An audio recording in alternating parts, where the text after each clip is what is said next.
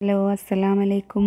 ഇന്ന് ഞാൻ വന്നിട്ടുള്ളത് നല്ല നാടൻ തരി കാച്ചിയതിൻ്റെ റെസിപ്പി ആയിട്ടാണ്. ഇഷ്ടപ്പെട്ടാൽ ലൈക്ക് ചെയ്യാനും കമൻസൊക്കെ അറിയിക്കാനും മറക്കരുത്. ചാനൽ ഇതുവരെ സബ്സ്ക്രൈബ് ചെയ്യാത്തവരുണ്ടെങ്കിൽ സബ്സ്ക്രൈബ് ചെയ്യാനും മറക്കരുത്. ഗ്യാസ് ഒന്ന് കത്തിച്ചിട്ട് ഒരു കട്ടിയുള്ള പാത്രം വെച്ചെടുക്കുക. അതിലേക്ക് 1 ടേബിൾ സ്പൂൺ നെയ്യ് ചേർത്ത് കൊടുക്കുക. പശുവിൻ നെയ്യ് ഉണ്ടെങ്കിൽ അതന്നെ ചേർത്ത് കൊടുക്കുക, നല്ലൊരു ടേസ്റ്റ് ആയിരിക്കും. അതൊന്ന് അലിഞ്ഞ് വരുമ്പം അതിലേക്ക് 2 ചെറിയ ഉള്ളി ചെറുതാക്കി അരിഞ്ഞതും കൂടി ചേർത്ത് കൊടുക്കുക. ഇനി അതൊന്ന് മൂത്തിട്ട് വരുമ്പം അതിലേക്ക് അണ്ടിപ്പരിപ്പും മുന്തിരിയും ഉണ്ടെങ്കിൽ അത് ചേർത്ത് കൊടുക്കുക. എന്നിട്ട് നന്നായിട്ട് ഇളക്കി കൊടുക്കുക.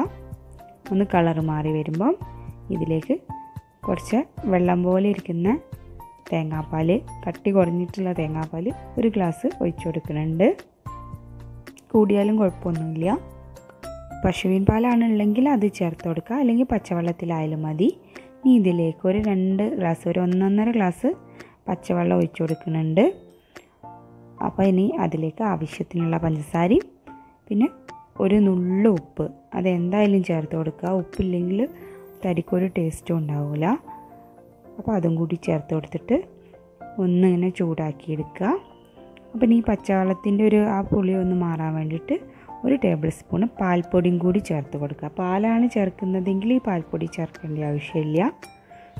അപ്പോൾ ഈ പാൽപ്പൊടി വേണമെങ്കിൽ ചേർത്താൽ മതി, തരിക്കൊരു നല്ലൊരു ടേസ്റ്റ് കിട്ടും, അതിന് വേണ്ടി ചേർത്തതാണ്.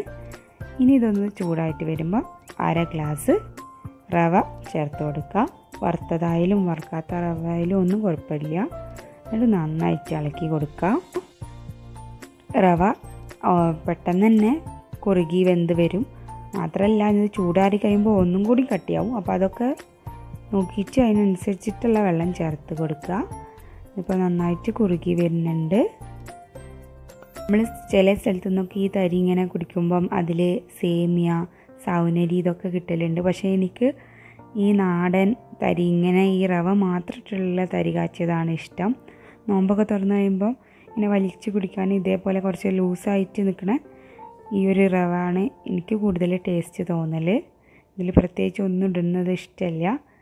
പണ്ടത്തെ രീതിയിൽ തന്നെ ഈ തേങ്ങാപ്പാലൊക്കെ ഇട്ടുണ്ടാക്കുമ്പോഴാണ് നല്ലൊരു ടേസ്റ്റ് ഉണ്ടാവൽ.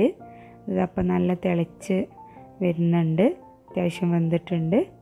ഇനി ഇതിലേക്ക് നല്ല കട്ടിയുള്ള തേങ്ങാപ്പാൽ ഒഴിച്ചു കൊടുക്കുക. അതിന് പകരം പശുവിൻ പാലായാലും മതി. പക്ഷേ ഈ തേങ്ങാപ്പാലിൻ്റെ ഒരു ഫ്ലേവർ ഈ തരിയിൽ വരുമ്പോൾ നല്ലൊരു ടേസ്റ്റ് ആയിരിക്കും. പിന്നെ ആ തേങ്ങാപ്പാൽ ഒഴിച്ചിട്ടുള്ള പാത്രം ഇതിൽ ജസ്റ്റ് ഇത്തിരി വെള്ളം ഒഴിച്ചിട്ട് അതും കൂടി ഒന്ന് ചുഴറ്റി ഞാൻ ഒഴിക്കുന്നുണ്ട്. കാരണം ഇത് അത്യാവശ്യം ഇപ്പോൾ നല്ല കട്ടിയുണ്ട്. ചൂടാറി കഴിയുമ്പോൾ ഒന്ന് കുറുകുകയും ചെയ്യും.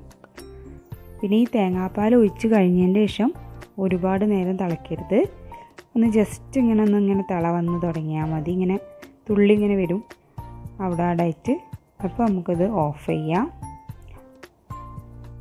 എൻ്റെ വീട്ടിലൊക്കെ എൻ്റെ അമ്മക്ക് നോമ്പിന് 30 ദിവസം ഈ തരി എന്തായാലും നിർബന്ധമാണ്. ഞാനും വീട്ടിൽ നിന്നാകുമ്പോഴാണ് ഈ തരി അധികം കുടിക്കൽ. വേറെ എവിടെ നിന്നെങ്കിലാണെങ്കിൽ കുറേ ഐറ്റംസുകളൊക്കെ ഇട്ടാൽ ചിലപ്പം കുടിക്കാനൊരു മടിയാണ്. അപ്പോൾ അതാ നല്ല അടിപൊളിയായിട്ടുള്ള നമ്മൾ നാടൻ തരി കാച്ചിയത് റെഡി ആയിട്ടുണ്ട്. ഒരു നല്ല ഫ്ലേവർ കിട്ടാൻ വേണ്ടിയിട്ട് കുറച്ച് ഏലക്കായൻ്റെ പൊടിയും കൂടി ചേർത്തിട്ട് തീ ഓഫ് ചെയ്യാം.